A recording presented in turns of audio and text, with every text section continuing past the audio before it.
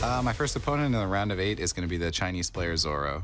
Hotform 我对他的了解就大概就只有嘉年华预选啊，还有暴雪就是嘉年华前16进8的时候，就单单就这些，其实了解的也并不多。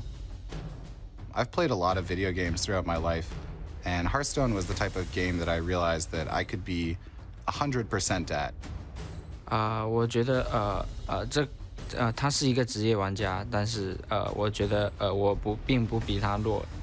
Between being a full-time and part-time player, there are some advantages to being a full-time player, where obviously you're getting more practice. 其实炉石传说这款游戏就是这点特别吸引人，就是它就是不是靠它时间只要积累到你有一定的经验就行了，不是纯属靠时间来磨练一个优秀的选手。A part-time player like Zoro can do a lot of things to maximize their time.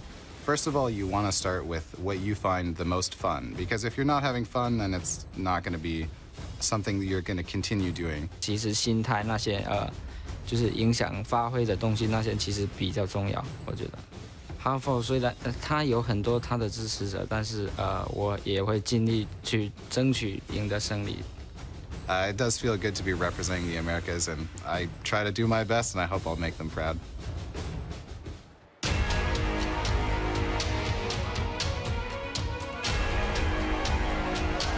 Hotform versus Zoro!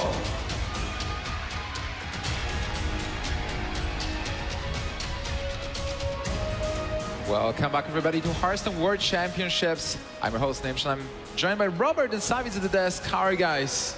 Great. Obviously, we just witnessed a really fast-paced match between Daimon and Kano took that very convincingly, and it was awesome to see. Yeah, it was really fast, and the next one might be something completely different. We have Hotform, the only North American remaining in the tournament, playing his Tempo Mage. Versus Zoro, who's bringing an aggressive match lineup as well. So who do you guys think gonna take it? I gotta go with Hotform. He's been doing really well, and he also bought a Rogue, and bringing Rogue has been quite good for the other players. I believe the only other players to bring Rogue have been Tyson and Ostkaka, and both of them made it through. Yeah, do you agree with it? I have to go with Hotform as well. I think these two players, both are very interesting, but they're kind of coming in at different points in their competitive careers and kind of what their understanding of what they're trying to accomplish is. And Zoro seems like a really skilled player, but I just feel like Hotform has shown a really strangely potent, high IQ playstyle that has really worked out for him all the way back to the round of 40. So. My heart is with Zoro. Zoro is from China, and his favorite character from anime is Zoro from One Piece. And he's like trying to become a better player all the time. He had to hide from his parents to play Hearthstone. He was going outside. They didn't even know that he's playing the game. Well, now they know, I hope. yeah. Now they actually know that he's playing Hearthstone, and he's facing Hotform here in the quarterfinal. So, what do you guys think about the matchups? As Smee's kind of brought up, Tempo Mage has been really good for Hotform thus far. We've seen 3 players really try to bring Tempo Mage so far, and each have been really different and kind of stylistically definitive of what they believe the deck should be. And Hotform's is extremely consistent. He kind of relies on Nexus Champ Sarad to get him the extra cards that give him the advantage to win. But I think based on the rest of the matchup, as you said, obviously Zoro has a very aggressive lineup, and I don't think Hotform's too bothered by that. He actually really looks down on aggro in general. And he tends to play decks that are more, I guess, efficient at preying upon them. So, again, I got to give that one to Hotform. Yeah, both players with Druid as well. Druid is the most popular class in this tournament. And for game 1, we are going to see Zoro playing his Paladin against Hotform's Tempo Mage. All right, so that's going to be a Secret Paladin versus Tempo Mage. And the Tempo Mage he's playing is very specific to him. He's playing double mirror images, I believe, and 1 unstable portal, Sarada, as you mentioned. Is the deck that good? So obviously Tempo Mage is a huge point of contention, I think, in the competitive scenes, because you may agree or disagree with me on this, but a lot of players think it's entirely too random. There's too much variance. You cannot actually rely on it to perform very well. In the other camp, players like Jab and Hotform have sworn up and down that this deck can be very good and very consistent based on the fact that there are some things you can rely on, right? Spellslinger, random spells, but you get the 3/4 body. Unstable Portal, you're always going to get a minion that is technically cheaper than what you would have paid otherwise. So I tend to err on the side that I think this is a very solid deck, mostly because of Flamewaker. Flamewaker's ability to really hinder the board of aggro players, I think it makes it extremely reliable and solid. Yeah, sometimes you draw too many spells early and it might not curve out that nicely. Playing Mana Worm on turn 1 versus not playing a Mana Worm on turn 1. There's a huge difference that Mana Worm can easily chip up to maybe 8 or even 10 damage. And here we see that all spell hand from Hotform. The Unstable Portal kind of counts as a minion, right? Yeah, it is kind of like a minion, especially if you get a free mana minion, you can play it for free, so you get a really good value there. But Zoro got a Knight Juggler into Master for Battle, so a really good opening. And how do you guys feel about this matchup? Because I think if Mage gets that Flame Waker that you mentioned, Robert, Mage will be in a good position, but if he misses the Flame Waker, Paladin can actually expand his board and rush the Mage down. I think it's important for the Tempo Mage, and we see this in Hotform pointing out the Apprentice, name escapes right now, but we see that he's really prepared for the aggressive start. And I think so long as he keeps that in mind and he's constantly trying to play not greedy, that's the biggest thing. I don't think he can afford to play greedy in this matchup because all of a sudden the board snowballs out of control and then he's in a bad spot. So I think so long as he keeps that in mind, which it seems he's doing thus far, I think he'll be in a good spot. He can Unstable Portal and Flame Cannon this turn, which is great. Whoa, Dreadsteed against the Paladin, which most likely doesn't have any way to remove it. So as soon as Hotform plays that minion, it will be there till the end. Great Sorcerer's Apprentice from Hotform on turn 1, getting amazing value from it. Discounts on 2 spells this turn, potentially at least on 1 on the following turn as well. And because he also got the Dreadsteed, he can think about not attacking. It might be Noble Sacrifice, so he might not want to lose the 3-2 here, especially because he gets Arcane Flake on next turn for 2 mana, and then a possible Frostbolt as well, if there is a second Juggler maybe, or something he can remove. I think it's worth looking at its Dreadsteed now and trying to figure out how this is going to work in this game, because obviously the Paladin Hero Power allows him to create 1/1 minions, and Dreadsteed can just trade out over and over for 1/1s. So we might actually see it get a lot of value. Obviously, when you take into account stuff like Avenge, Redemption, Noble Sacrifice, it might not get as much value, but there's still a lot of value in having this small horse that's just eating away at your 1/1s. Absolutely. Definitely an easy way to deal with something like that, like the Noble Sacrifice that Zoro has right now. Hotform picking up another Sorcerer's Apprentice, but this might not be the time for it. I think this turn could be the Dreadsteed turn. Yeah, Dreadsteed and Mad Scientist, maybe. You will not be able to attack really. This, if you attack with the 3-2, it will die to the Noble Sacrifice. So probably you don't really want to do anything.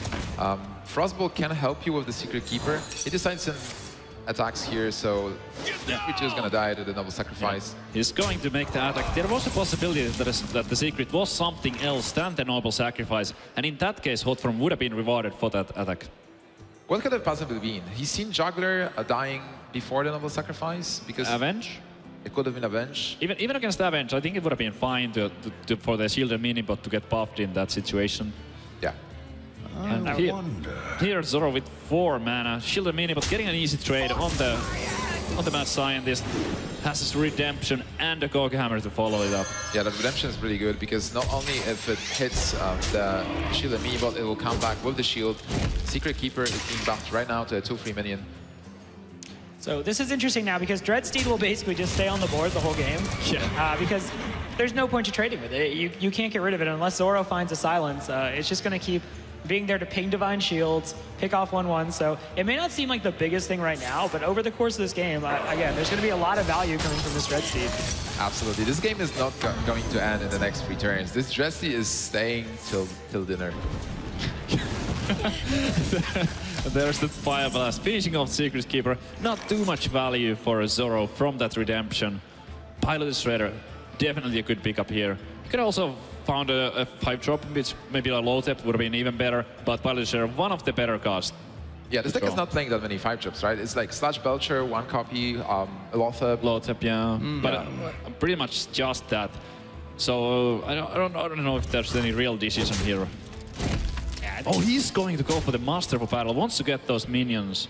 With Master for As Battle, many as he can. It does allow him to also hero power.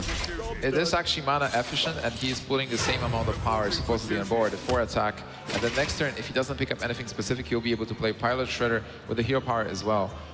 Yeah, probably the reason why he didn't go for the Pilot Shredder is the secret from Hotform, which could have been that mirror entity. Oh, absolutely, yeah.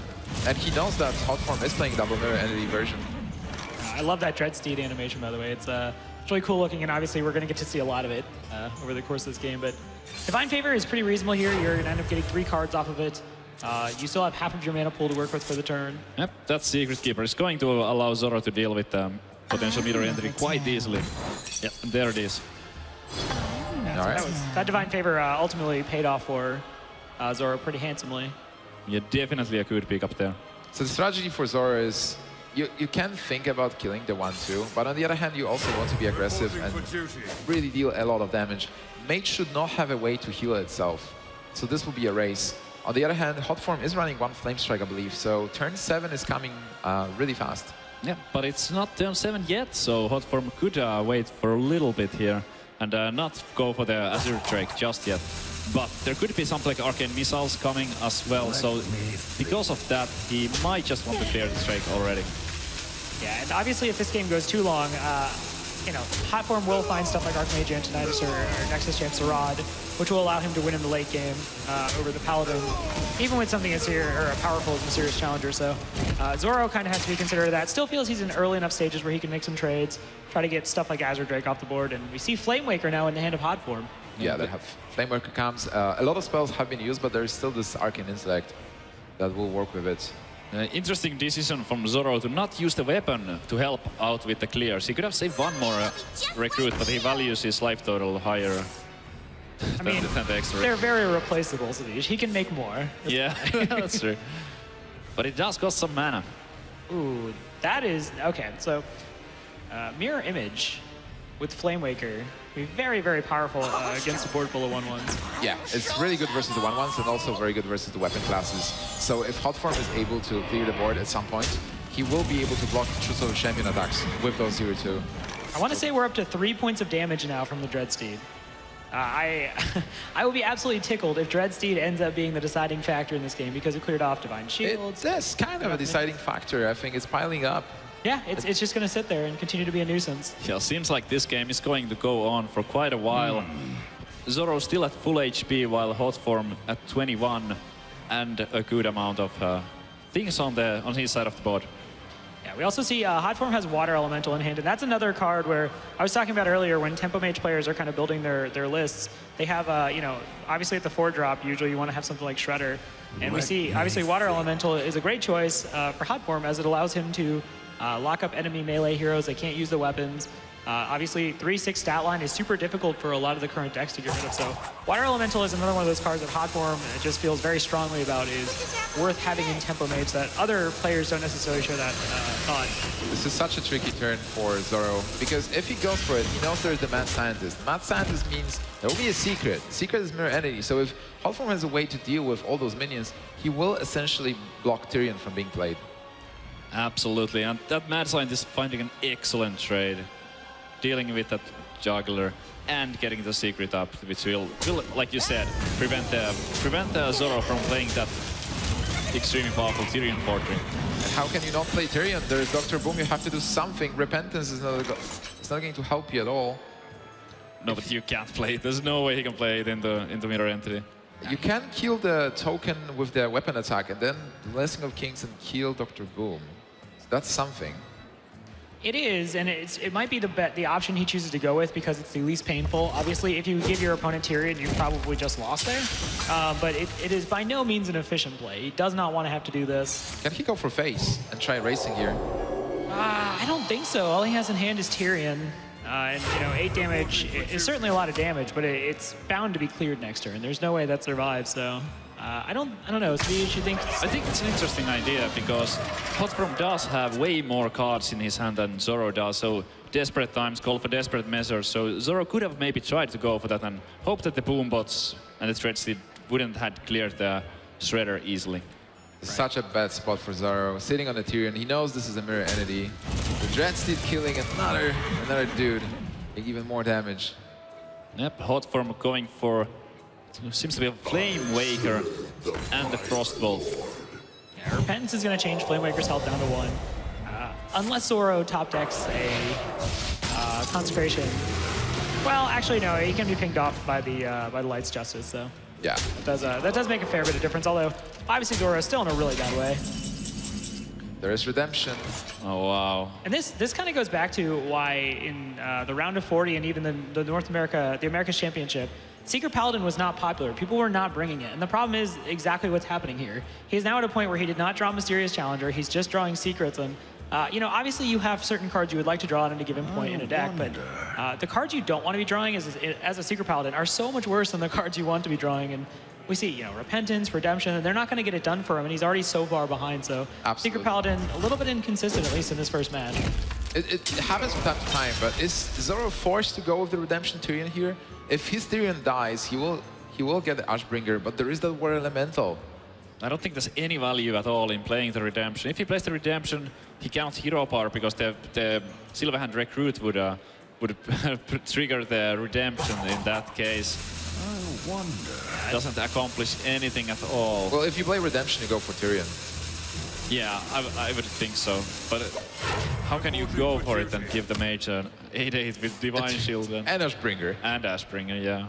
It might finally be time for Nexus Champ Sarad to come down. Hotform has been very disciplined about not using it. Obviously, you know, he wants to explore what he thinks gives him better outs to just win the game. But I'm excited to see Nexus Champ Sarad. One of my favorite cards. Great card from the Grand Tournament. We'll see what spell he gets. Not, I mean, that's super relevant in this game because it looks like he's kind of got this one locked up, but. Oh, wow. So, Interesting. Yeah, a lot of people will say like it's a random card because you get a random spell, but it is a spell you can actually use, and Flame Waker uses spells. So whatever you actually get, you will be able to get some value from it at least. Right. It obviously has great synergy with Flame Waker. It has synergy with Mana Worm. It has synergy with Sorcerer's Apprentice. So it fits in the deck perfectly. It's just also one of those cards where it generates additional resources, and Tempo Mage traditionally runs into an issue where they don't get it. And, everybody on the board is putting their faith in the lights. And then conceding. All right, and that's it. Hotform takes game number 1, and he is in the lead with his mage. A really impressive play. Well, Zoro was missing a couple of cards there. It seemed like he was playing off-curve a bit, and you know, Paladin betrayed it. Yeah, I mean, we were talking about the consistency of this deck, but that Dread Steed was quite consistently dealing 1 damage each turn, and it did help Hotform quite a bit. Yeah, it helped a lot.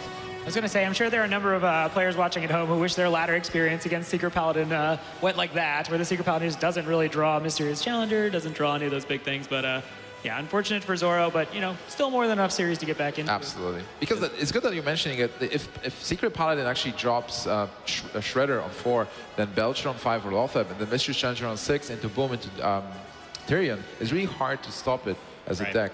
But sometimes they don't, because they have so many secrets, and it can happen. I feel like the Flamewaker Mage has an alright matchup versus Secret Paladin overall. It is alright, but it can definitely go both ways. It's not a matchup which would heavily favor one or the other. Right. Absolutely. So what do you guys think he's going to take next? So for Hotform, Mage is locked. He can't play Mage anymore. He still has the Rogue and the Druid. What's the next class you take? From Hotform, I don't know, it's a conquest after all, so there's a lot of guessing games going on, and they might try to mind game here each other and just try to predict the class from the other player, but sometimes players also choose to go for the random pick and just kind of go with the guess. Do you agree, Robert? Yeah, I think that sounds about right. I don't necessarily think there's a definitive strategy here that Hotform's going to use. All right. Before we jump to another game, we have an interview with Hotform for you guys, so let's see that.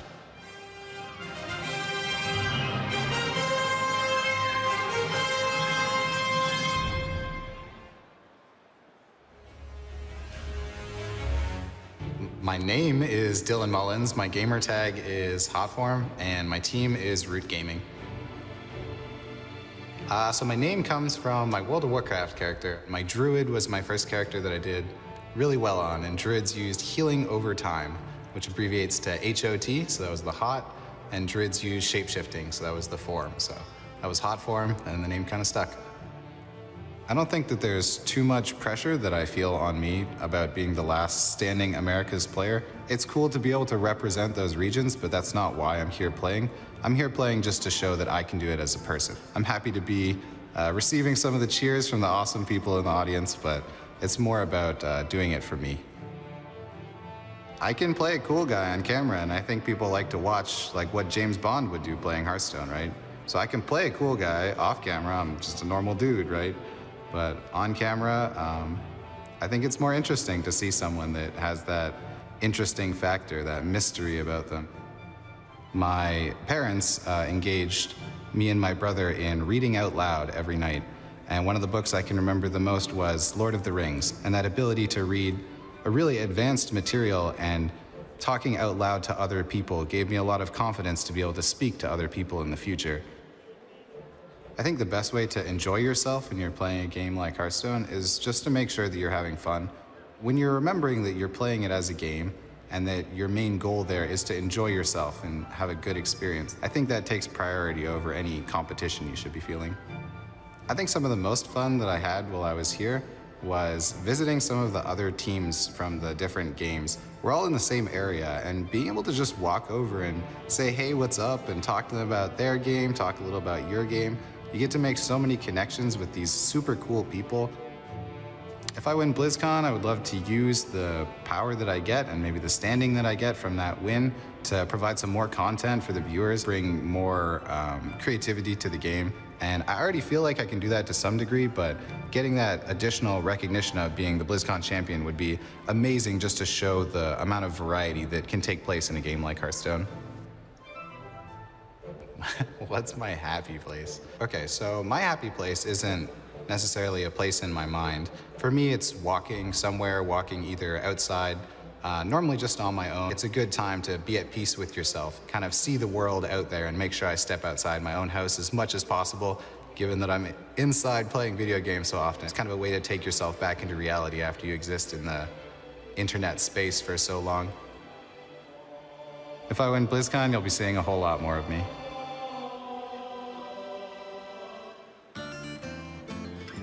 Hotform.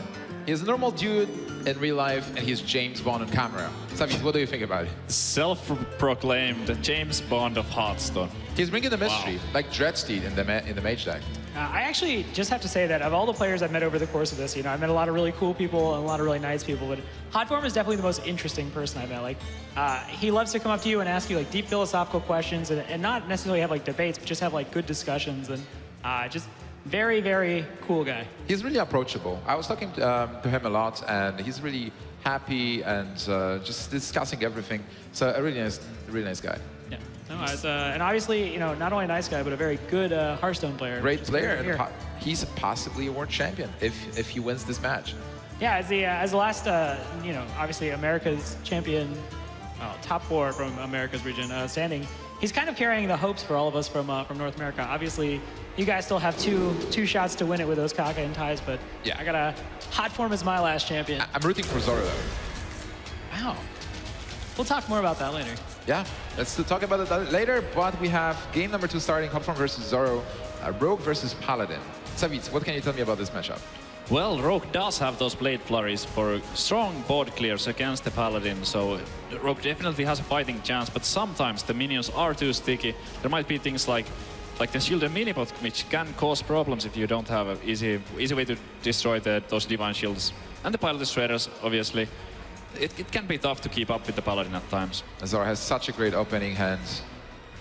Robert, yeah. What do you think about it? Obviously, Rogue has tools to deal with something like Muster for Battle. Fan of Knives is a tremendous counter. 3 mana, you get to cycle a card, and you get all the minions off the board. Paladin keeps the weapon, but still, you're doing a lot of damage there. The ability to clear the board through stuff like Blade Flurry, very powerful. For the Rogue, where this matchup gets tricky, is stuff like Shielded Minibot, as he's pointing out. Kind of those stickier minions, Piloted Shredder, where you just don't necessarily get all of the cards you need to constantly keep clearing the board. We see Salty Deckhand, and I think this is actually a very important card in this matchup, although Hotform just plays it now. But there is a world where sometimes you lose control of the board, and you just want to be able to Salty Deckhand, play out the oil, go for the big swing turn where you close out the game right there. But he's using it to contest the board, which may actually prove to be incredibly wise here, as we see Zoro's opening hand is just stacked with 1 and 2 mana minions. Yeah, I think it normally is a very good move to counter the aggro decks. But Savit, you wanted to add something? Personally, I like this type of approach to the matchup as a Rogue player. You don't really necessarily need to try to kill the Paladin as fast as you can, but go for more the board control type of strategy, where you just keep removing all the minions from the Paladin's side and eventually outvalue them in the late game with cards like Sprint.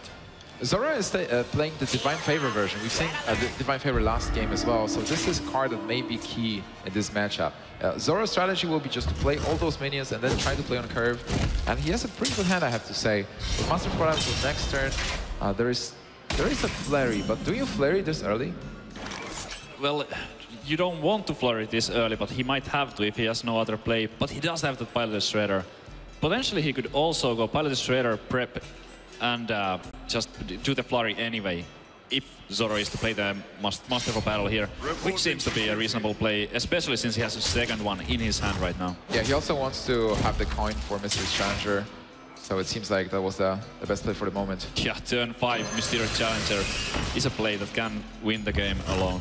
Yeah, just getting all the secrets at the same point, just filtering your deck as well. So like your draws will be much better because there will be a lower chance to draw into the secrets.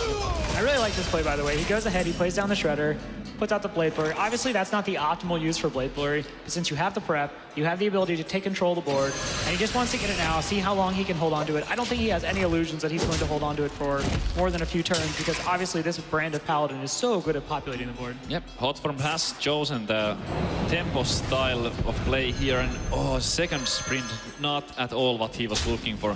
What Hotform really needed was more minions for his next turns.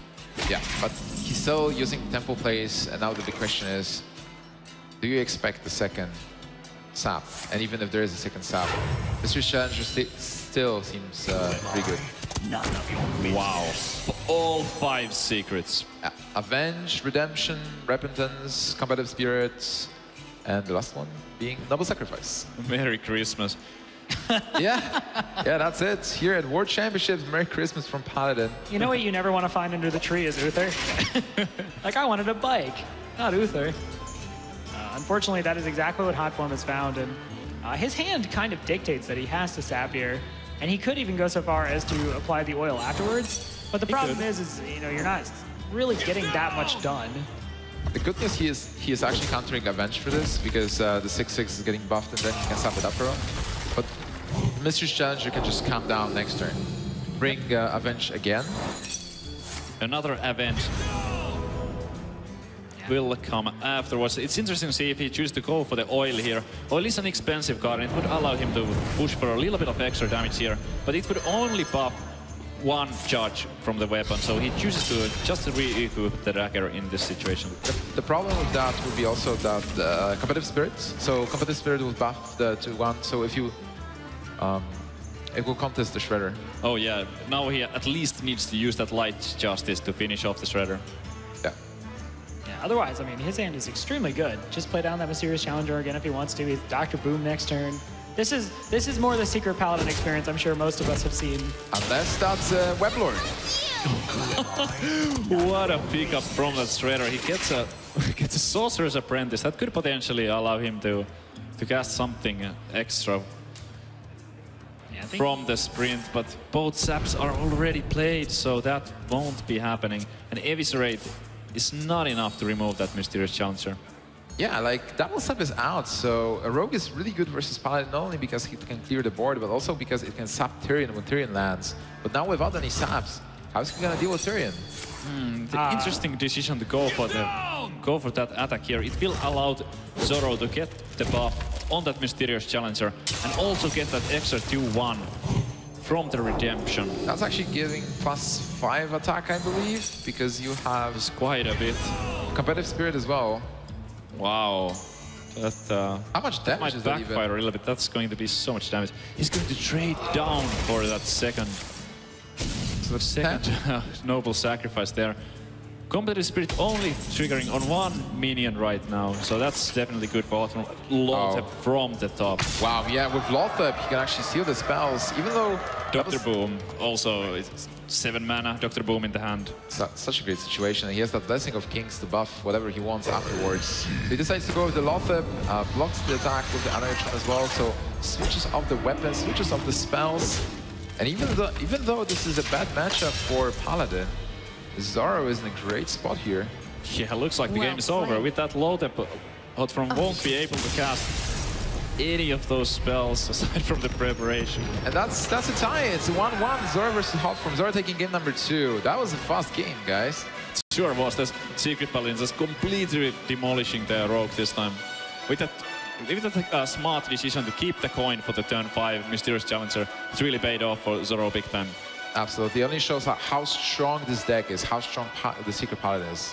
Yeah, I also think it's worth noting that, you know, when we saw Oskaka play Rogue earlier as well, I feel like all day, whenever Rogue has come around, we see a hand with 2 sprints in it. And obviously, one sprint in the hand is already a very heavy card, and it's awkward to deal with. But having two, we saw Hotform's hand. He just really didn't have any options. He was forced to use saps, basically to stall out the game in hopes of getting other options or getting to the turns where he could get something like another prep into sprint. But it just never came. And I think he, as you guys pointed out, he made some heads-up plays to try to stall out the board as long as he could. That South Sea deckhand on turn 1 allowed him to deal with the Secret Keeper at the time. But yeah, unfortunately, Secret Paladin is very, very good at putting minions on the board. Absolutely. And yeah, and challenger very strong. Hotform not finding any more minions to play after the Shredder, just what can you really do? Because the strategy was good. He had the Shredder, he had the oil as well, he was losing the saps, so you want to out-tempo Paladin possibly, but he just didn't have the follow-up. And on the other hand, Zoro was using his cards in an excellent manner, just pressuring, putting all those big minions on the board.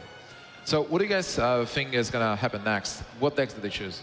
I'm gonna say Druid Mirror. Druid, I do think for Hotform, it makes more sense to go for the Druid. Druid doesn't really have any, Druid is kind of an Apex Predator deck. It doesn't really have a matchup it's trying to dodge. So I personally like Druid here. We'll see what he chooses to do. Yeah, well, I would like to see a Druid Mirror. We were talking to Hotform before, and we were talking to Zoro as well. So let's see what Zoro has to say.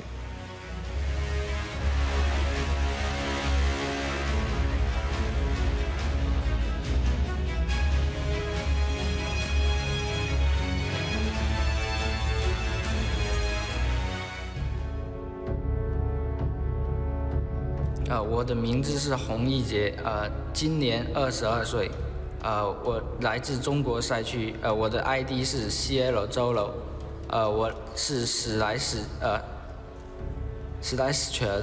一员，炉石这就是通过朋友介绍，看到朋友在玩，自己想看着就感觉挺有趣的，所以说自己也喜欢上这款游戏，平常就有空余的时间就起来上来玩一下炉石什么的，玩着就很喜欢这款游戏，最后就玩的就比较多了。我买卡包的钱主要来自于就是我去参加一些比较小的比赛，拿一些奖金来就是买卡包，就是从游戏里面拿出来再冲进游戏里面。其实战队那边之前在刚成立的时候，那时候是有在收人，就是网上可以看得到邮件，就是怎么申请进队这样。做一个职业选手最大的阻碍，我觉得是恒心，就要坚持，有的人就是坚持不下来，在困难面前要坚持下去。我觉得我遇到最大的困难就是在刚开始就是参加这些大型的比赛，那时候心态的调整会比较紧张，但是现在不会了，因为参加的比较多了，就感觉就调整心态就比较好，就是现在调整心态的方法就找对了。我就是家庭在农村嘛，父母思想就是比较传统那一种。中国现在就是父母一般都认为孩子应该以学习为重，他们只是怕影响我成绩之类的东西，就是现在是知道了，刚开始估计不知道，我也不好说，就是不好跟他们讲，对，就我来就是要办签证之前应该算是不是知道的这么清楚，要办就是现在就办签证之后，他们就知道的很清楚了，对，他们一开始觉得这可能是骗人的之类的，就不让我来，我就跟他们解释，就是一直跟他们解释，最后他们也理解，让我来试一下这。就是见识挺多的，因为从来没出过国就见到的东西挺多的，就那比如什么就一些人就是玩的就是吃的什么都和中国有点区别，就是所以说见识也比较多，就夺冠之后我就想着去到处旅游走一走。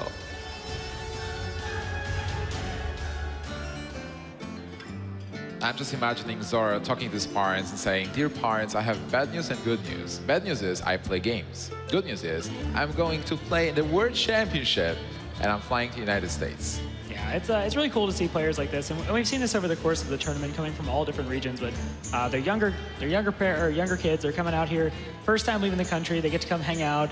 They get to play Hearthstone, professionally on these teams, and it's a really cool lifestyle. And I'm glad to see it's really kind of picking up. I love the motivation as well. Like, he recognized his weakness. His weakness was that he was getting nervous. Savitz, what do you think about it? Did he overcome that weakness? He was playing many tournaments before. I think he played quite well in those first two games and on the opening week as well. So definitely doing well on that. He was able to tie with Hotform right here, and he is a couple steps away from qualifying to the semifinals. So doing really good. All right, guys, game number 3 is starting right now. Hotform versus Zoro, Druid versus Rogue. So it's not a Druid, Robert. How do you feel about Druid versus Rogue, though? So traditionally, this matchup has kind of been one where the Rogue kind of skulks around, waits for the moment, and then uses a key sap to kind of put out a big tempo play, suddenly change it up with an oil, Blade Flurry, win the game. I think the only thing that's really changed for this matchup is the inclusion of Darnassus Aspirant into Druid, which has made the Druid a lot more consistent in terms of like how it ramps up its mana. But I still feel like Rogue more than has a shot at this one, so it kind of just depends on what Hotform can get going in the early game. All right, Savitz, do you think it's exactly like that, or do you have something like that? Well, I kind of tend to favor the Druid in this matchup. I think Druid just, if there's a wild growth, if there's innervates, it can be difficult for the Rogue. There's not always a preparation sap available. Yeah, that's absolutely true, and Druid has access to the ramp elements. We can already see the wild growth in opening hand for Zoro. Interesting decision. Also choosing to keep the low tap in the starting hand. Knows that rogues have a lot of spells, so that might pay off. But he did risk not drawing any of those earlier minions.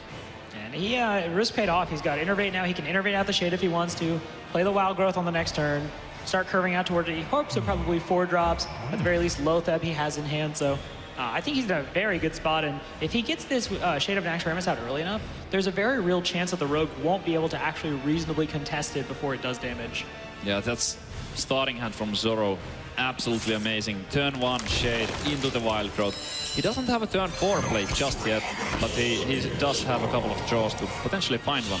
On the other hand, Hotform's hand is not terrible. He got that sap for the early turns, and he will be able to play a 4-drop on turn 3. He got the coin, which will be important for him. Yep. And there's the Wild Growth. His decision, though, there was nothing else to cast. And Hotform, he does have the Teacher and the sap, but no preparation. That's one of the most powerful plays you can make against the Rogue on the early turns. Double sap again. Shade of Naxxramas doesn't always feel good to play against a Rogue, because what you're immediately concerned about is something like Deadly Poison, Blade Flurry. That kills it before it ever gets a chance to do something relevant. But as we see, due to the pacing of when it came out, it's going to have so many turns to just sit there and grow bigger and bigger. And obviously reaches a point where you're just not going to be able to kill it with AoE anymore. And that's where things really get scary for the Rogue.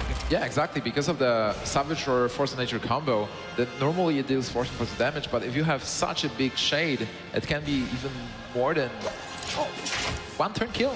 Yeah, it does extend the reach quite a bit. Darnassus Aspirant, not the 4 mana play that Zoro was looking for, but it was still something to play. And Hotform going for a coin Pilot Shredder. Yeah, that's absolutely nice minion. If he would get the backstab, he will be able to play that Aspirant. But even for Zoro, this Darnassus Aspirant is not doing much, but it's still a minion, as you mentioned, being damaged to face. And this is a race now. Yeah, strong play from Zoro, recognizing that with the load up effect, there's no spells that Hotform can cast at 4 mana. Oh, that's effectively 10 damage from the Shade. And not only that, but it also dealt with the front half of Hotform Shredder. So much damage coming from Zoro. He has 7 now with this Force of Nature that will be 13. But he's going for the Ancient Lord to draw the cards. And he can, from this spot, can probably even go for face. He is the one racing, he has the minions. If there's a board clear, he still has the lore. I want to point out real quick that obviously Zoro chose to bring out that Shade and attack with the last turn, and one of the big considerations is he was on 6 mana if the Darnassus Aspirant, if the Darnassus Aspirant stays alive, he goes to 7 mana, he can play the Ancient of Lore that is actually in his hand at the time. More importantly, bringing the Shade out means that there's a target Hotform feels like he has to get rid of immediately. He has to just stem to bleeding. He does not want that to keep growing. and it basically kind of provides soft cover for the Darnassus Aspirant. So the Aspirant survives, he gets to play the Ancient of Lore, and he is in such a good spot right now. I actually am not super sure what Hotform can even do. He needs to get a preparation, he needs to get a Blade Flurry. Yeah, it's really hard for Rogue to come back from this situation. Weblord? Well, that doesn't really help him right now. None of the minions in Zoro's hand have a battle cry, so don't do anything. There's the second combo piece for Zoro. Yeah, Savage Roar, and he can even play some minions now. He doesn't have to or go... Wild Growth. He could go Shredder and Wild Growth to be able to combo on the following turn. That's so good. Hotform cleared the board, but it's very deceptive. He is obviously in every kind of danger still because of the fact, as we see in hand, Force of Nature Savage Roar is going to finish him off unless Hotform has some kind of healing, which, if I remember the list correctly, he does not. Yeah, this shows the power of the Druid deck. You get Innervate on the first turn, get the Shade a bit earlier, Wild Growth to be able to get 1 extra mana crystal, and then another Wild Growth to get 1 more mana crystal. So Zoro will be effectively at 9 crystals with the combo, where Hotform only had 6. Hotform doing his best to slow down Zoro, but it is too late. Zoro already has that Force of Nature and Savage Roar combo, and he's going to take a lead in this series. Hotform does have a heal bot in there, as I recall now, but he didn't have it then. It doesn't matter, and this is going to be really quick game Zoro for game 3, and Zoro's going to go up 2-1 on Hotform. Yeah, there's so much damage coming, so 2-1. Wow. Now Zoro only needs to win with his Face Hunter. Yeah, and obviously, that's not a super difficult task. Face Hunter is one of the most maligned decks in Hearthstone because it is so efficient and obviously has such a good win rate, but that was a crazy game for the Druid player. That just shows you, when you get that Shade out on turn 1 through Innervate, it just... Ugh. It was a great decision, because what he could also have done was just pass turn on 1, then Wild Growth on 2, maybe try playing Shade a bit later, to use Innervate with something like Ancient of Lore if he picks it up, right. But he decided to go like really aggressive from the very beginning, from the first turn. Yeah, well played, and everything just seemed to line up for Zoro in that game. He's definitely on the driver's seat right now. He will get 2 chances with his Face Hunter, and one of those will be against the Rogue of Hotform, which definitely is a favorable matchup in favor of the Hunter. Yeah, absolutely, that's a great matchup. So from Hotform's perspective, how do you approach the situation? What do you take to have a chance versus Zoro? Well, I think you go for the Druid first, because that's the better matchup, and knowing kind of like Hotform wants to make it have as strong of a showing as possible. So take the confident matchup first, get the confidence in you, show people you can do it, show yourself that you can do it, and maybe after that he will be able to overcome the Hunter with his Rogue as well. It's great that you're mentioning confidence. Robert, how do you think, how important it is to go with the confidence into the matchup where you're just facing elimination if you lose 1 more game? You know, that's a common thing. I come from a basketball background, and a lot of the players in professional basketball say it's important to have a thing called a short memory, where you don't dwell, you just forget it. That game happened, you're not even thinking about it anymore, and then you go into the next game and you just try to win it right then and there. And I think confidence is very important. Hotform, obviously very seasoned, a little bit, he's not as young as some of the other players, so obviously he's got that maturity. And we've talked to him a lot over the last couple of weeks, so I have no doubt he's more than equal to the task of trying to win this game. Absolutely. And all right. He's going to go with the Druid first, as we expected. And Zoro looking at double 1-drops with the coin. A little bit early for kill command, but definitely a strong-looking hand. So Savitsi mentioned this matchup is a bit better than the Rogue matchup. How do you feel about it? Why is it so good? Well, there are a reasonable amount of taunts in the Druid, like for example, Druid of the Claw and the board clear of Druid being the swipe deals with those 1 toughness minions quite efficiently. So he does have a decent chance. I wouldn't favor the Druid at least too much, but it definitely does do way better than the Rogue. Robert, how do you think Darnassus Aspirant changes the matchup? I think the only consideration it gives is that obviously if you don't kill the Darnassus Aspirant, you're inviting them, especially early on, to ramp up something to like Keeper of the Grove, Druid of the Claw, but it really depends how committed Zoro is to that line of just going for the face, and I think we'll see what the last card he gets is, but I have to imagine just based on the opening 2 1-drops, yeah, and the Wolf Rider, I don't think it would matter too much, although we see the Darnassus Aspirant now, so he will have to make that decision. Yeah, that's a great card to have, but there's Eagle Hornbow that will help him to counter it. Yeah, I gotta wonder if that changes the play of playing both 1-drops right now. Yeah, if Hotform chooses to go with the Aspirant, the coin bow is going to deal with it. So if Hotform is thinking about that, he might go for the Wild Growth first. But it is very tempting to play the Aspirant first because it does contest that 2-1 minion on the board. Yeah, absolutely. And even though Hotform has those ramp elements, he has Wild Growth and he has Darnus Aspirant, he has Savage Run and Force of Nature, which will be useless in the very beginning of the game. Yep. And with that coin being spent from Zoro, Zoro doesn't actually have a turn 2 play as it is.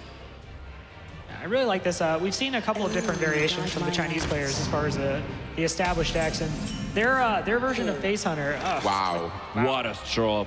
Yeah, Mad Scientist is not only important because that's a great card to play on turn 2. It will provide Zoro with one of the secrets from his deck.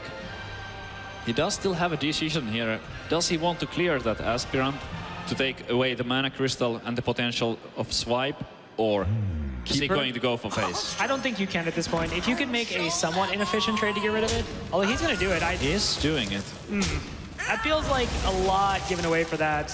And what are you looking at? You're worried on 4 about swipe, you're worried about Keeper of the Grove. Maybe you're also considering that turn 5 comes quicker, but... Shredder, maybe also. Yeah. It still just feels bad when... The problem is Druid gets to a point where the walls come up, you can't really get through them reliably, and then you're kind of just relying on kill commands, you're relying on quick shots. The hero power is obviously very powerful, but Druid can just run you back over with the combo. So, yeah, we see that Druid of the Claw come out, and suddenly Zoro's life is a lot harder. Yep. Well, he gets a quick shot, so he will be able to deal with the Druid of the Claw. And play a Scientist, so that's not too bad. Let's get a little bit of damage into. It would be nice for Zoro to be drawing that extra card, but he can't really be holding on to the quick shot for now. It's not necessarily that it's too bad, it's just when you're playing specifically as a deck that is, I guess, as precise in its goal as Face Hunter, it's kind of one of those things where anytime you're using one of those direct damage spells to deal with something like a Druid of the Claw, and you're putting it into a Druid of the Claw with, in addition, a second minion or a second source of damage, it just feels really bad. It's not something you want to do, and you know, he dealt with the Darnassus Aspirant. He was trying to stop that from happening, and then the Wild Growth came out. Nothing he can do on that. Obviously, he did everything in his power to keep Druid of the Claw off the board, but it still just feels bad, especially when you look at his hand, you see a bow, you see a kill command. Emergency coolant is not super relevant. I love that play, by the way, Robert. Force of Nature here. Instead of just going for a minion that will not do anything, you go with the Force of Nature, deal with both Mad Scientist and with Explosive Chop, so he's denying that. Yeah, very strong play from Hotform. Force of Nature can be tricky to use sometimes against the Face Hunter, but he got the maximum there. Absolutely. And now to Zoro, he can play that bow to deal damage. Maybe he'll decide to use the hero power instead of playing Worgen Infiltrator, just to use hero power every turn. That Worgen should deal 2 damage at some point. And it's super critical that he weaves in these hero powers. Since he's so low on cards at this point, obviously Emergency Coolant is a card, but it's not going to do a whole lot for him, at least for what he's trying to accomplish. So it's very good that he's weaving in these hero powers. Would like to probably find a beast next turn so his kill command does more. Oh yeah, oh, an explosive trap. That could potentially give him an extra charge to that Eaglehorn bow if he chooses not to use it this turn. And it's interesting because you can say to yourself, well, I'm just not going to play into the explosive trap. But again, if the hero powers are coming in every turn, you're just consistently taking damage. Hunter puts you on a clock and you have to address it. Yeah, absolutely. Trying to buy some time with that coolant. But this game is not decided yet. I feel like Hotform can still have an opening to take it. Oh, definitely. If he draws into another taunt, Ancient of Lore maybe. Oh, Harrison Jones from the top. Explorers League. Well, Harrison Jones is not a part of Explorers League, but he is an explorer and he is taking that bow here. He can even swipe if he wants to deal with the 2-1 and limit the damage even more. Zoro I losing like his play. weapon. I like that play. Not only losing his weapon, but his minion, and that's a lot of damage to face as well. Wolf Rider from the top, that does...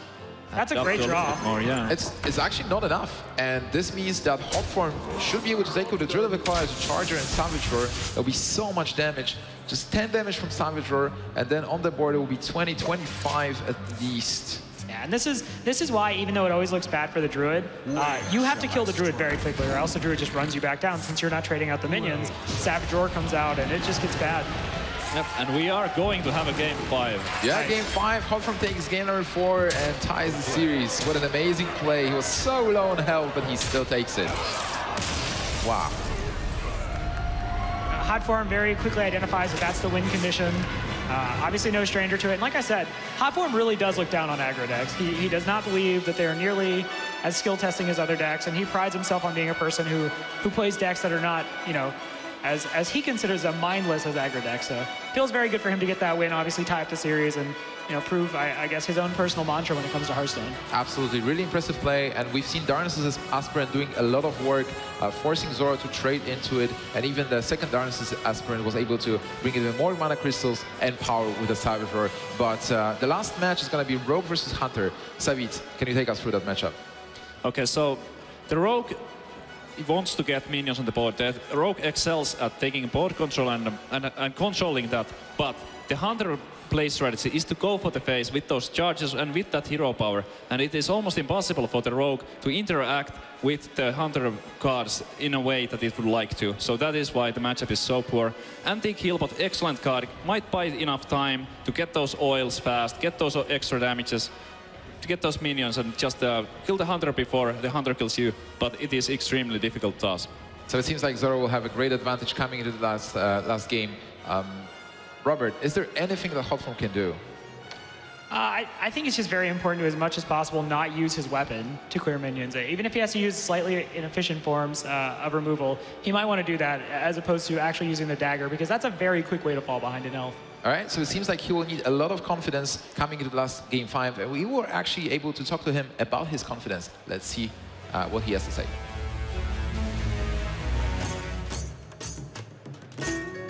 Where my confidence comes from, I guess, I've played a lot of video games throughout my life, and Hearthstone was the type of game that I realized that I could be 100% at. It was something that I knew I could do the preparation beforehand, I could study, I could learn all the information, and you can go into a match knowing 100% that you're as prepared as you can be. Having all of that behind you really gives you a feeling of satisfaction. There have been some really hard times when you're preparing for a tournament like this. I think the hardest time is when you're preparing the day before your match, and you might be feeling confident that you have all the information there, but the stress doesn't really go away. You're gonna lose some sleep over it. You're gonna get up in the morning and you're gonna feel like, oh man, did I forget anything? Do I have all my information ready? I think one of the things I try to do to keep myself together on my stream and just when I'm playing Hearthstone is to never get frustrated. It can almost feel like exercise at a certain point, but if you can keep your calm and stay in the game mode, that's the most important thing, because letting your emotions slide into it never helps you. All right, guys, game number 5. This is the most important moment for those two players. One of them is gonna advance to the semifinals and one is eliminated from the tournament. After this game 5, we will know all 4 of our semi-finalists for tomorrow. The top 4, there's 2 Europeans already, and Daimeng from China. And the potentially Zoro could be the second Chinese player to make it through. Hotform, the only North American, still has a fighting chance. He's going to be at disadvantage going into this last game, but will he be able to do it? Actually, Kuno advanced. Sorry. So that's fine, Savit, absolutely. Zoro might join Kuno there from the second region. So Robert, what do you think are the chances for Hotform? He is really confident. He is a great person. On the other hand, Zoro is also a great person. We heard a lot about Zoro, just sharpening his skills, being confident. Who has the biggest confidence? I mean, Hotform is obviously, you ever talk to Hotform? Hotform is extremely confident in Hotform, so he does not lack for that. He's I want to say almost borderline, he comes off almost as arrogant at times, actually, about how good he thinks he is and how far he can go in this, which is great. It is better to have an abundance of confidence than none at all, but I think Hotform just has to, realize, as I said earlier, he can't really be using the dagger to clear minions. He has to be using the leveraging things like SI7 agent, eviscerate, go for the oil kill. I think keeping Salsi deckhand and kind of using it as he did earlier against Seeker Paladin is a very good way to get the board early, and I would be surprised if he tossed that away. Yeah, absolutely. And we can see the hands and the mulligans. Hotform is thinking about keeping this. So Savit, what do you think about this hand? Well, the Salsi deckhand and the agent should probably be kept. He might be considering the eviscerate in case of an animal companion. Low tap, a tiny bit small. I mean, a tiny bit slow against the hunter, so he probably won't be keeping that one. It's really important that he got that coin, right? SI7, yeah, deckhand. Yeah, definitely, yeah. And he does replace the eviscerate as well, because the coin is most likely going to be used on the SI agent, in which case comboing off the eviscerate would be difficult. On the other hand, Zoro has really aggressive opening with the Leper Gnome and the follow-up with Mad Scientist or Knife Juggler. So, Robert, do you like this hand from Zoro? Yeah, I mean, I made a comment earlier. The Face Hunter list that the Chinese players have been running is so refined in terms of what it wants to do. It just has an abundance of one-drops. You never have to worry about not having your one-drop on curve. And I feel like I've seen this from both Zoro and Daimon. Like, every time they played their Face Hunter decks, they just always have one-drops. And in fact, most of the time they have two, and it allows them to coin and get a very aggressive start. So I like this opening. Now, playing the Knife Juggler automatically guarantees that Hotform is going to have either backstab or coin SI7 agent, because it always happens, right? It's a Knife Juggler. It's meant to die. Yeah. And there it is. That is the perfect SI agent, getting it to land it on the Knife Juggler. It's good even on a Mad Scientist, but when you kill off a Juggler with it, obviously there won't be anything left behind. Zoro with the Eaglehorn bow. That's also very nice. One of the better cards against the Rogue. I really like the attack into the minion. Eagle Hover is great to deal with the minions and to protect your own. In this situation, Zoro doesn't have any minions, unfortunately for him. But you know, calling the aggression. And versus Rogue, when you play, Rogue really wants to get the tempo as a tempo deck, and killing their minions and denying possible buffs is actually really good. It's a good understanding from Zoro that, you know, Oil Rogue isn't running a ton of minions, so once you kind of chase off their SI7 agent, you chase away the Paladin Shredder, Lothebs and Azure Drakes, that's kind of it. We saw, obviously, Ozkaka is running Edward Van Cleef, but that's more of an outlier and an exception to the rule than what is standard in an Oil Rogue list. Yep, Zoro with double kill commands in his hand. That does give a lot of reach to finish the game, but he needs to get some damage in before getting to use those for the lethal. Hotform going for an aggressive zap here on that 2-drop. He recognizes that his opponent is playing a fast version, so there most likely won't be anything better. Also going with the Thanos that we mentioned before, that for Hunter, it's actually really hard to deal 1 damage only. Right. So attacking into the Thanos with the weapon seems a bit awkward. Now, I like that whole sequence from Hotform. I think the sap's fine. You don't have to worry about something like an Abusive Sergeant coming down and buffing it up to do even more damage.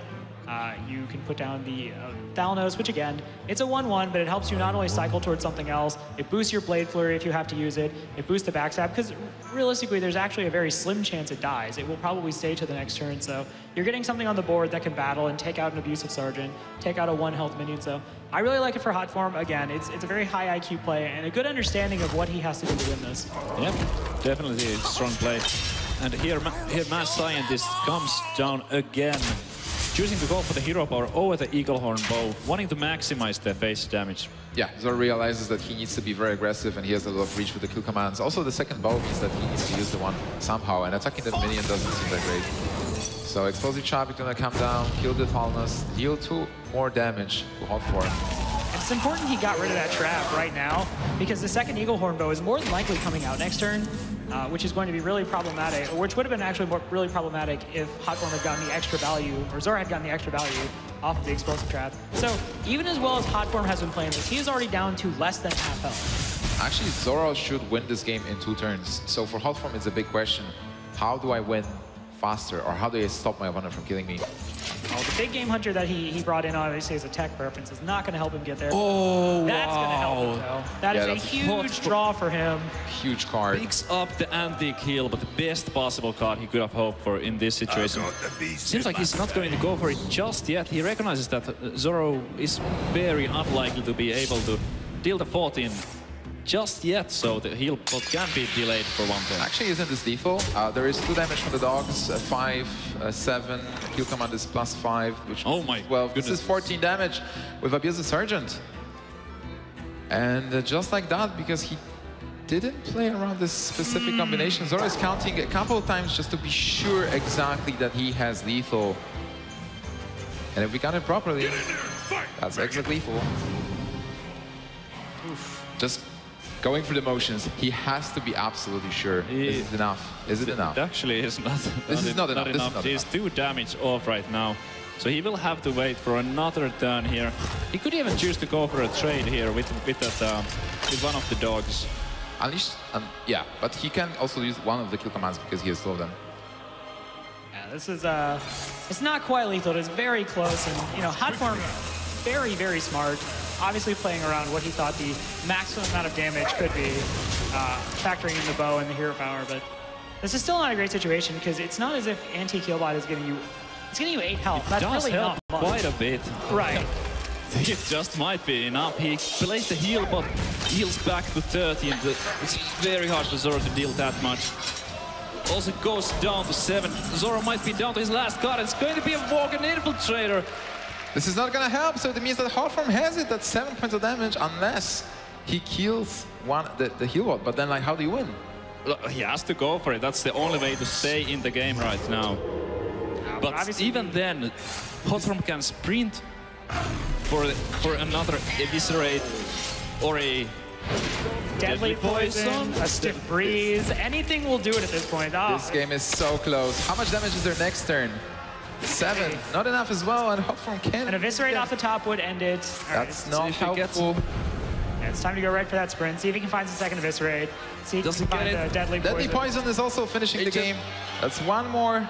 Oil. Yeah, that's it. No weapon required, buffing the Azure Drake up to 7 power. And that's Hotform it. is going to win. He is going to take the series in the best of 5 in the final quarterfinals match of the day. Hotform is going on to the top 4. Wow. What an impressive game. So close. Just 2 damage off. That was amazing. What a series. Hotform will not be going back to the junk heap thanks to anti-Killbot. It's an incredible draw when he needed it. Used it very well. Understood the maximum amount of damage that Zoro could do to him. And just very well played. And Hotform continues to prove that he is as good as he says he is. Yeah, he counted the mana exactly, so he knew that there is no possibility to deal that extra 2 damage. And a perfect play, even though that was a very tough matchup. Zoro had an advantage coming with the Face Hunter into that rogue, and Hotform still took it. Yeah, like James Bond. Is now in the top 4. Yeah, absolutely. I can't wait till somebody photoshops some kind of like James Bond movie cover with Hotform's face. It's going to be great. All right, I think Rachel is actually ready with our winner on stage. Let's hear what he has to say.